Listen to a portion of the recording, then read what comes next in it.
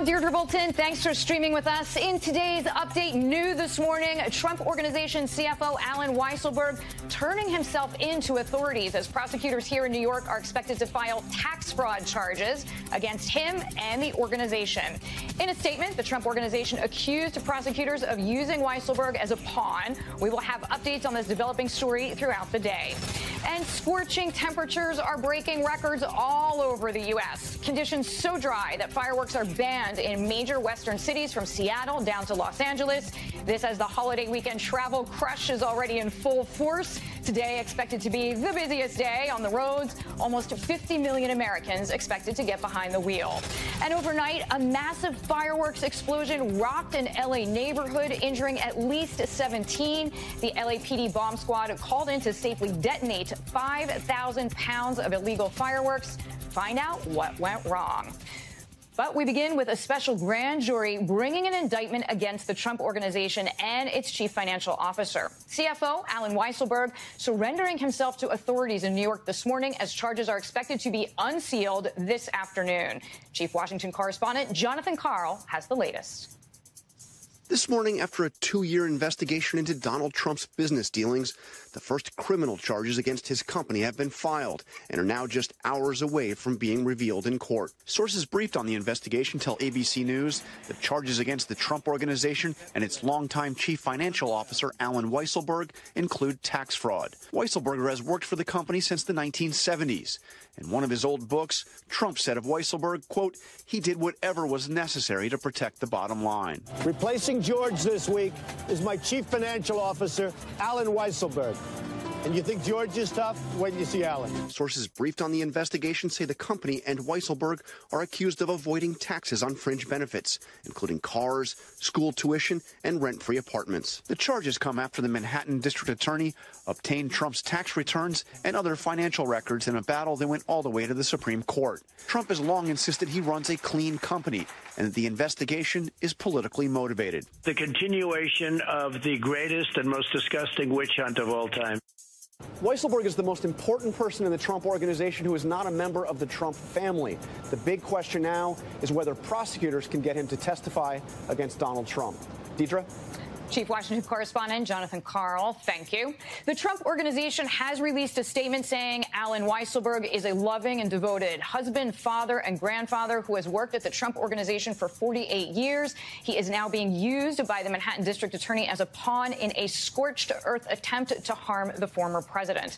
The District Attorney is bringing a criminal prosecution involving employee benefits that neither the IRS nor any other district attorney would ever think of bringing. This is not justice. This is politics.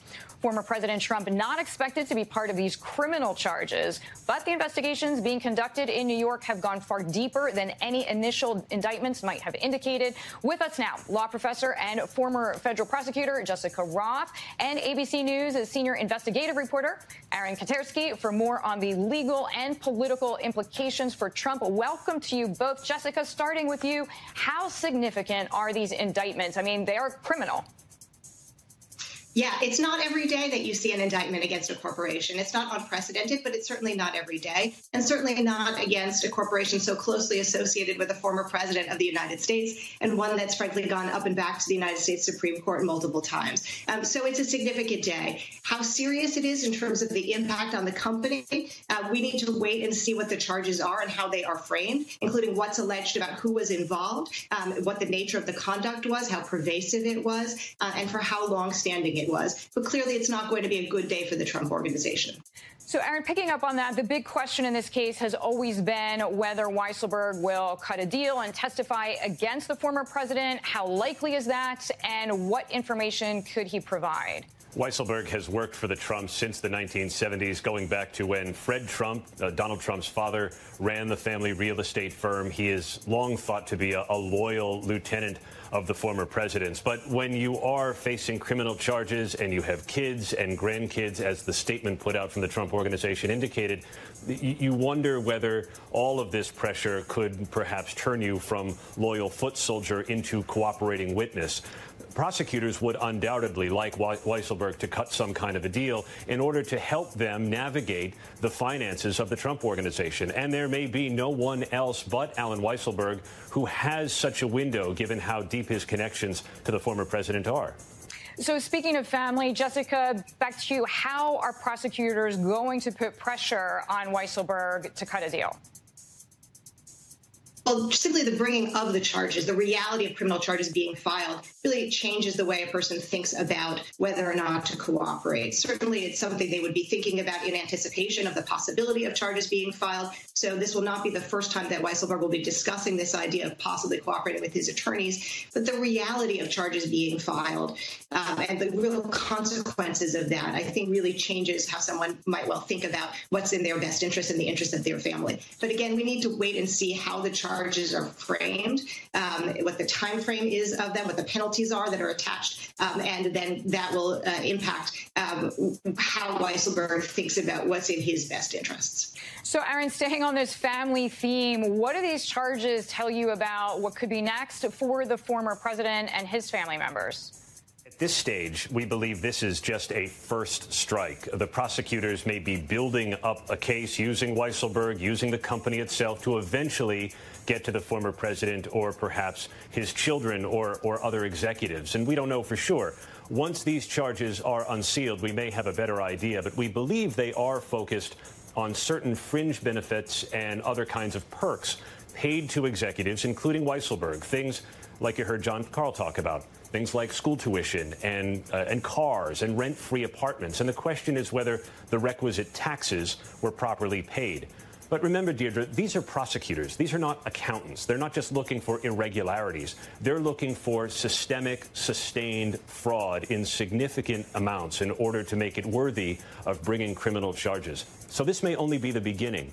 And it's not expected that any of this today is going to include what started this investigation in the first place, and that's hush money paid to Stormy Daniels, the adult film actress who had accused the president of a long-denied affair and was paid off so she didn't talk about it during the 2016 campaign.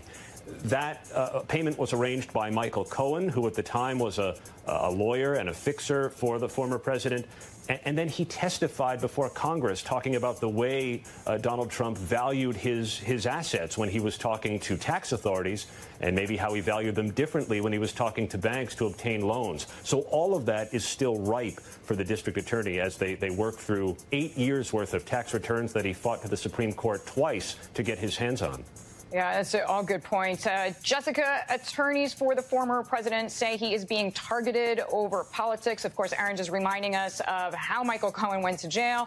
Companies are almost never charged over employee compensation or fringe benefits. That is the statement. Do they have a point with that? I can't speak to whether there's precedent for charging companies over fringe benefits. I'm just not aware of what the history is there. But if the evidence is not there, then the charges can't be brought. If the evidence is there, then the charges can be brought, subject to considerations that are discretionary about whether it's appropriate to charge a corporation under the circumstances. And that includes things like the history of the company, the seriousness of the conduct, and how important prosecutors think it is to bring charges against the company if they perceive, for example, that it's a danger to the community. So, as I said, I can't speak to whether there's precedent for this particular type of charges, but it ultimately depends on the evidence and whether it's there, and these discretionary decisions about the company, none of which would involve politics. Thank you so much, Jessica Roth. Aaron Kurtevsky, thank you. Thank you. Stay with ABC News Live all day for live coverage of the indictment of Alan Weisselberg and the Trump Organization. Well, this July 4th weekend, more Americans are expected to be on the move than we have seen since the pandemic began. But airlines are still canceling dozens of flights per day. ABC transportation correspondent Gio Benitez is at Newark Airport with the latest.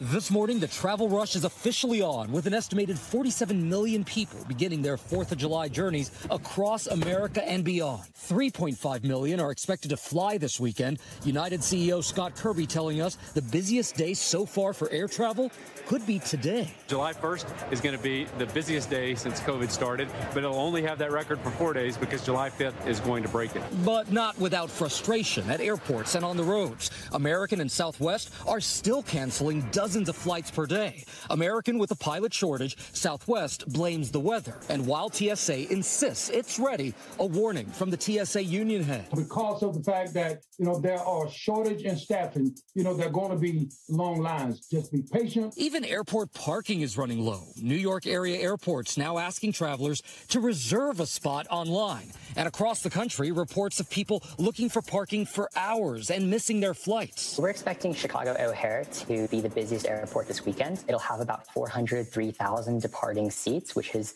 nearly 100,000 more departing seats than the next two busiest airports, which are LAX in Los Angeles and Dallas-Fort Worth. And the busiest time for airports tomorrow, specifically between 7 and 8 a.m. Eastern. But what if you're one of the 44 million expected to hit the road this weekend? Well, you better start driving. Gas Buddy is telling us that the worst traffic will be this afternoon and tomorrow between 3 and 6 p.m. Cities like Atlanta, Boston, San Francisco may see 3, 4, even 5 times as much traffic as they typically see on any given day. So, Deirdre, it is going to be extremely busy. Joe Benitez, thank you very much. And as everyone is looking ahead to the holiday weekend, Americans across the country hoping to avoid drenching rains and thunderstorms slamming states overnight. Take a look at lightning striking right outside of Yankee Stadium last night, and many out west looking for some relief from the deadly record-breaking heat wave. Chief Meteorologist Ginger Z in Seattle tracking it all for us. Good morning, Ginger. Deidre, while it's a cloudy and cool morning here around Seattle, you can see it right behind me there. We just got those new numbers in from that unprecedented heat wave. At least 76 people died, and that is stateside. In Canada, it could be nearly 100. And on top of all of that, Oregon has issued a state of emergency for wildfires. We saw wildfires in Canada out of our window as we flew into Seattle. So there's also a new fire just south of Mount Shasta. Of course, we had the lava, which I'll tell you about, but this one is the salt fire. They've got about 1,000 acres there, no containment, and there were those new evacuations and then the evacuations that have expanded throughout the week in the lava fire. That one now exploded to more than 17,500 acres, still at 19% containment. Let me take you to what's going to happen as far as the temperatures, because you see the big high. That was the problem. It's over Alberta and Saskatchewan now, bringing the heat to interior. So Rockies, northern Rockies like Spokane, still 98 there. 97 Helena, 102 for Boise today. Look at Billings, will be around 99. That's not going to go down the next couple days either as we go into the weekend. So still many states on alert for that. And also the dry lightning that can come with some of the storms and the gusty winds. That's making for those red flag warnings, which will likely expand. On the East Coast, the front that broke up all that record heat, because we saw it 102 at Newark for the second day in a row, that brought the 60 to 70-mile-per-hour wind. So the damaging wind was 160-some reports from Maine back to Virginia. It wasn't just in Dutchess County, but look, that's from Middletown, Pennsylvania. So lots of tree limbs down, waking up this morning, cleaning up, and there will be more lingering showers behind all of this. There's still flash flood threats from New Mexico into Missouri. I feel like those have been there for 3-4 days now. Down in the Ohio River Valley over to New Jersey. So again, anything that falls could fall in the order of 1 to 3 inches super quickly, and that's why we'll keep those threats up at least through today for most of that stretch.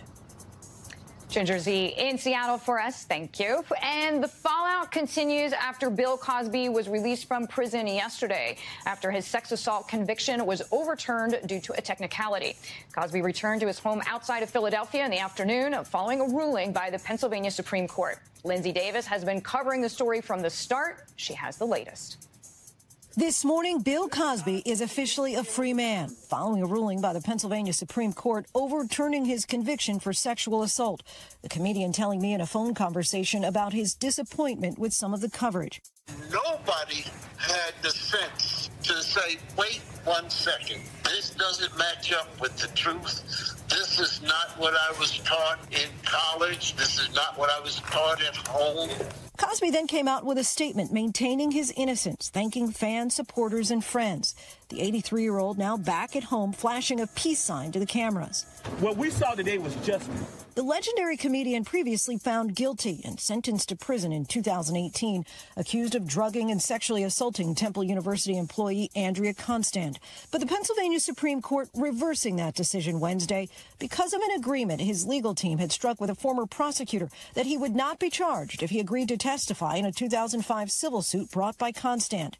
The court says Cosby will not be retried on the same charges, and that decision is, of course, sparking reaction on both sides. Felicia Rashad, who portrayed his television wife Claire Huxtable, celebrating the news, writing on Instagram, "Finally, a terrible wrong is being righted. A miscarriage of justice is being corrected."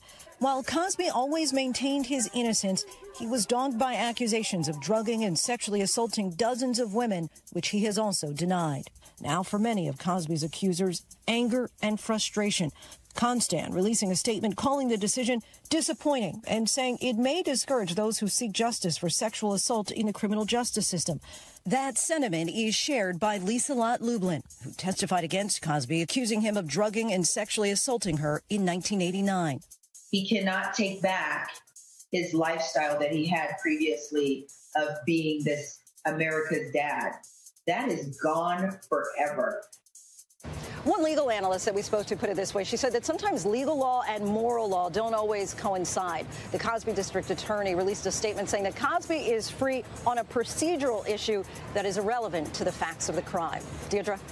Lindsay Davis, thank you very much. Joining us now for more on this is the host and legal analyst at Law and Crime Network, Terry Austin. Terry, thanks so much for lending us your expertise. How is this all happening on a technicality? Well, it's a procedural decision here. It's not a substance decision. But I do think that it was the right decision, not the right result, though. So the conviction was vacated because they actually used the poison fruit from that tree that they should not have gotten. So in other words, they used the testimony that Bill Cosby made at this deposition when, in fact, he was promised it would not be used against him. So he gave up his Fifth Amendment right.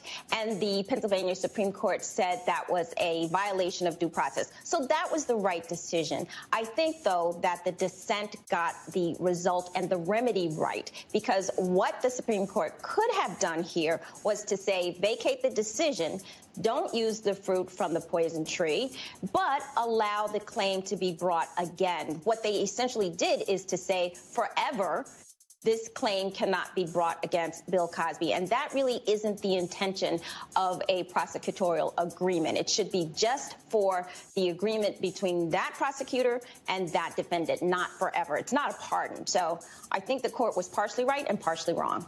Okay, partially right, partially wrong. Were you surprised that he was let out of prison? Well, with the decision to vacate the conviction, that would be the next step for him to get out of prison. And so I think that was correct, that he had already served 3 of the 10 years. And in fact, he was denied parole very recently because he failed to go to a sexual assault program. But the court just decided, obviously, that it was a wrong conviction, that the charges should never have been brought, Deirdre. That's essentially what they said, that the case should never have been brought. They didn't say that the jury came to the wrong decision from a substance standpoint. They said from a procedural standpoint, the charges should not have been brought, and so therefore Bill Cosby should be let out of jail. So, Terry, what about the future of this case? I mean, can it be appealed? What are the next most logical steps? The next logical step would be an appeal to the Supreme Court. I don't think that that will occur. I don't think the prosecution is going to try to get that remedy. And I don't think that the Supreme Court of the United States is going to take up this case. It's a criminal matter. It's something I think that the Supreme Court justices will decide is better left with the state to determine how it should be resolved. So I don't think that we'll see anything further, at least as far as the prosecution is concerned. I do think that the other victims might try to bring cases if they're not time barred. Okay, so that was my next question. And speaking of next steps, there's Andrea Constant. There is another woman singular with claims against Bill Cosby, and then numerous others, but they have been beyond the statute of limitations. So what are their choices collectively? You know, I think the Me Too movement, the Time's Up movement, which assists individuals in terms of bringing cases against people who have victimized them, I think those cases will proceed. Andrea Constant, her case went forward because she wasn't time barred. There was no statute of limitations. Many of the other cases have been time barred. But if, in fact, there is a case against Bill Cosby or anyone else for that matter, and it's not time barred, the statute hasn't run, they will be able to bring their cases. One other thing I'll mention is I think from a prosecution standpoint, those prosecutors will have to think carefully about which cases they bring on behalf of the victims and what the evidence shows, just to make sure that at the end of the day, they have a conviction. Terry, thank you. Terry Austin with us there. President Biden and the First Lady set to visit Surfside, Florida this morning after that deadly building collapse. Rescue crews working tirelessly around the clock. 18 people have now been confirmed dead. 145 is still unaccounted for. Victor Oquendo in Surfside with more. Exactly 1 week after the devastating collapse, overnight the heartbreaking update. 4 more bodies pulled from the rubble. It is with great sorrow, real pain, that I have to share with you that 2 of these were children, aged 4 and 10. The 2 identified as Lucia and her younger sister, Emma. Their parents, Marcus Guara and his wife, Anna, have been identified too. The death toll now at 18, and 145 are still unaccounted for. Search crews doing everything they can to find them. We find every day new spaces, new tunnels that can penetrate into the site. This gut-wrenching moment, a firefighter telling our Miami station WPLG that shortly after the collapse, they heard thumping on a wall and a woman saying, "I'm here, get me out." He later learned she did not survive. This new video, shot by Adriana Sarmiento just 7 minutes before the collapse, capturing water gushing into the garage below the building, as well as debris on the ground. Weight builds up as you come down the tower. So those columns on the first floor are essentially supporting the entire tower. And this haunting voicemail recorded the moment Raisa Rodriguez saw the pancake building. Oh my God! Oh my God! Yanni! The whole pipe is moving on. She's now suing the condo association, saying she's voiced concerns multiple times about leaks in the garage. Police telling ABC News search and rescue crews heard cracks in the Champlain Tower South in the middle of the night, pausing operations. A reminder that the part of the building that is still standing is unstable. Deirdre? Victor Oquendo in Surfside, Florida. Thank you. Reunited, Prince Harry, Prince William back together again today to honor their mother, Princess Diana, on what would have been her 60th birthday. We'll give you a closer look. Plus, the very latest on the battle over Britney, why a judge denied a request to remove her father from her conservatorship, and what it means for the pop star going forward. Stay with us.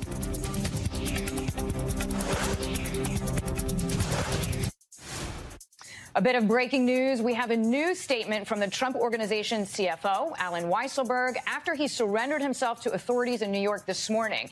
It reads, Mr. Weisselberg intends to plead not guilty and will fight these charges in court. We expect the grand jury indictment against Weisselberg and the Trump Organization to be unsealed this afternoon. In the meantime, Prince Harry and Prince William are reuniting to unveil a statue honoring their late mother, Princess Diana, on what would have been her 60th birthday. The brothers will unveil the statue of Diana at her former home in Kensington Palace, where they grew up. Maggie Rulli is there with the details. This morning, Prince Harry's back on British soil, reuniting with his brother, Prince William, both here to honor their beloved mother, Princess Diana, on what would have been her 60th birthday. Her boys unveiling a much-anticipated statue at her former home, Kensington Palace, where the pair grew up. I think this statue is hugely significant because it is a definitive tribute from her sons, from William and Harry. It's their shared vision of how they want her to be seen and how they want her to be remembered. In a small, personal event with just close family invited, no royal fanfare or wives. The world watched Diana raise her boys. She was a hands-on mom. And the world grieved with them when she passed. William, just 15, Harry, 12, united then, but now a rift between them. Harry, claiming jealousy, drove him and Meghan from the royal fold. But according to royal author Robert Lacey, William threw Harry out after an explosive argument over whether Meghan was mistreating staff. William never publicly addressing the row. The two last seen together, standing apart as they honored their grandfather, Prince Philip, during his funeral just 2 months ago. Today, their brotherhood is under the spotlight once again. I think there's been a lot of hope that an event like this would bring the brothers back together. And it's certainly true that their mother's memory and honoring her memory is pretty much one of the only things that really unites them right now. And Deirdre, we know the brothers have been working on this memorial for years. It is something that has just been so important to both of them. And hopefully today that's what everyone will focus on, this shared love the two of them have for their mother. And who knows, maybe it'll be enough to bring the two of them closer together again. Deirdre? Maggie Rulli in London, thank you. For a look at the day's science and technology headlines, here's Andrew Dimber. In today's Tech Bites, changes coming to Instagram. The head of the app posting a message saying Instagram is looking to focus more on video and entertainment after seeing the success of competitors like TikTok and YouTube. Upcoming changes are expected in the next few months. Spotify is reportedly thinking about venturing into ticketed events. Selling tickets to both live and virtual concerts may be a way for the company to set itself apart from Apple Music. The expansion is reportedly aimed at improving Spotify's relationships with artists. WhatsApp Android users will soon be able to make photos and videos disappear. The new feature has been in the works for a while now after a growing number of users expressed concern that too much of their personal information was being stored for too long. Those are your Tech Bites. Have a great day.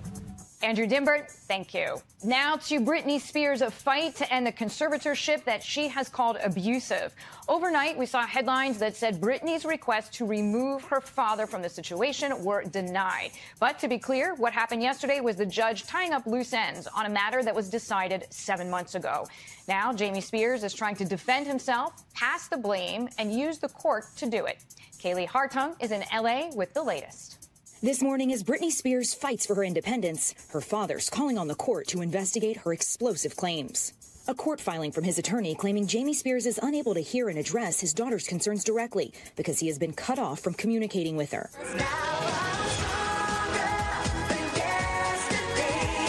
It was just a week ago that the superstar spoke out in court, calling the conservatorship that's controlled her life for 13 years abusive, claiming her father loved the control to hurt his own daughter, and telling the judge, "I just want my life back." Jamie Spears' latest court filing an attempt to defend himself, outlining his current role as conservator of the estate, explaining he's strictly responsible for managing Britney's finances, pointing out he's not overseen her medical and personal needs since 2019. That's when the court appointed a professional conservator, Jody Montgomery, to conservator of the person.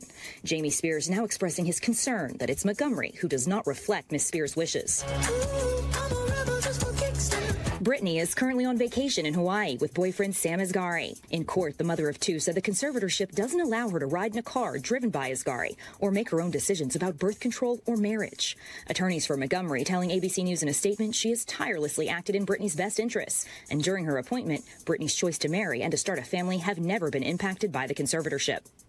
So, Deirdre, headlines grabbed attention overnight saying Britney's request to remove her father from the conservatorship was denied. But to be clear, what happened yesterday was just the judge tying up some loose ends on a matter that was actually decided 7 months ago. So, yes, Jamie Spears is still in charge of Britney's finances. But these dueling statements you've just heard are just more evidence that this conservatorship has a lot of layers to it and a lot of competing agendas. We heard Britney's impassioned plea last week for the conservatorship to be terminated altogether. Well, now her attorney needs to file that request formally for this process to move forward. Deirdre. Kaylee Hartung, thank you very much. It is being called a total catastrophic failure. We are going to tell you how an attempt to detonate 5,000 pounds of illegal fireworks went horribly wrong. Stay with us.